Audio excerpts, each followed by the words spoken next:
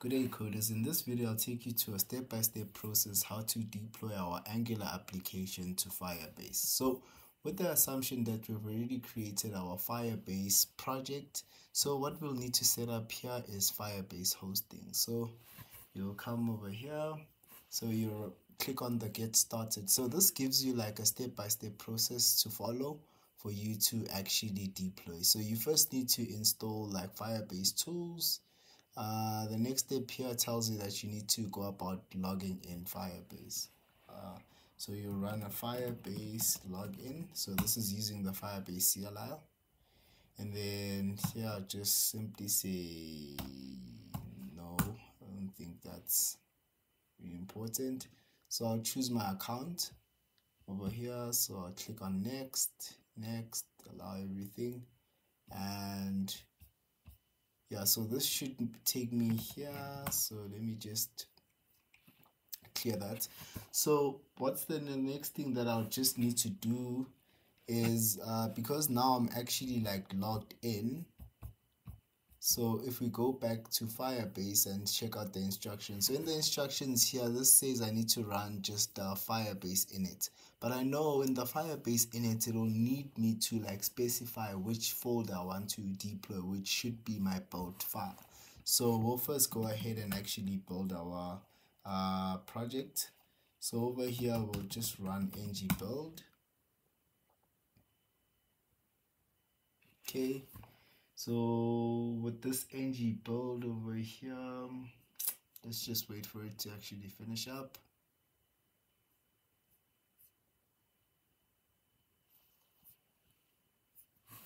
Okay, so this actually ran like our actual ng build, but I see here we've got like a specific like error, and this is in terms of like our actual budget.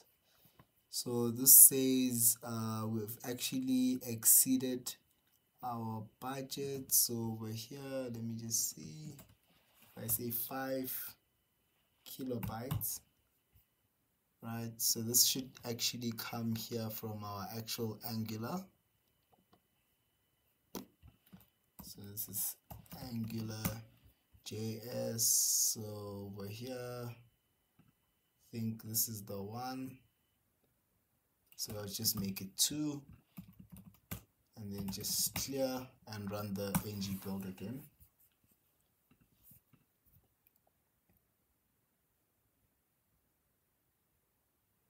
Okay, so this should be able to actually run like our ng build and actually build our Angular application. So once this is actually successful, what will happen over here, Angular will create this dist folder which consists of our actual project.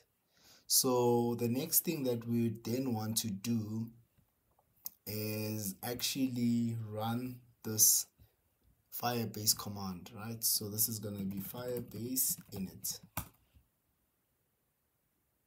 Okay, so when you run the Firebase init, what you'll need to do is I want to set up my actual hosting.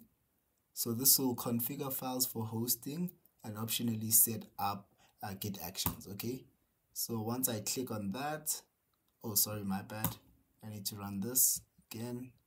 I need to run this guy and this. So here I just want to use an existing project. And the project that I'm going to use is this. Okay, so now I just need to specify the actual directory, right, for my my actual public directory. So this should be dist /polling, right? And then because over here I need to actually target my index.html, so this should be /browser. So this is polling app /browser. Okay, so configure as a single application, which will say yes over here. And then do I want to get actions? Nope. And then the file that already exists, you want to override it? Nope. Okay, yeah, so that's basically what we need. So the next step over here is I just need to set up Firebase deploy. So if I say Firebase deploy, so this command should actually run this Firebase deploy. So now let's actually wait and see what happens. So now it's actually trying to deploy. Yes, so that's done.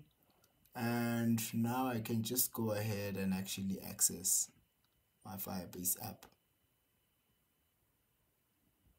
Yeah, so this is basically it. So let me just try it out and actually see if I can still run everything smoothly. So I'll just try to log in over here. Yeah, so you see over here, this is logging me into my actual application, and I'll just go ahead and create, right? So which cloud provider do you love? So here I'll just say GCP, Azure, or I'll say AWS. So this will create. So over here, if I actually create in my home, I should have the ability to actually see this. So as you can see, we've actually easily deployed our Angular application to Firebase. So if you like this video and you're new, please don't forget to like, share, and subscribe.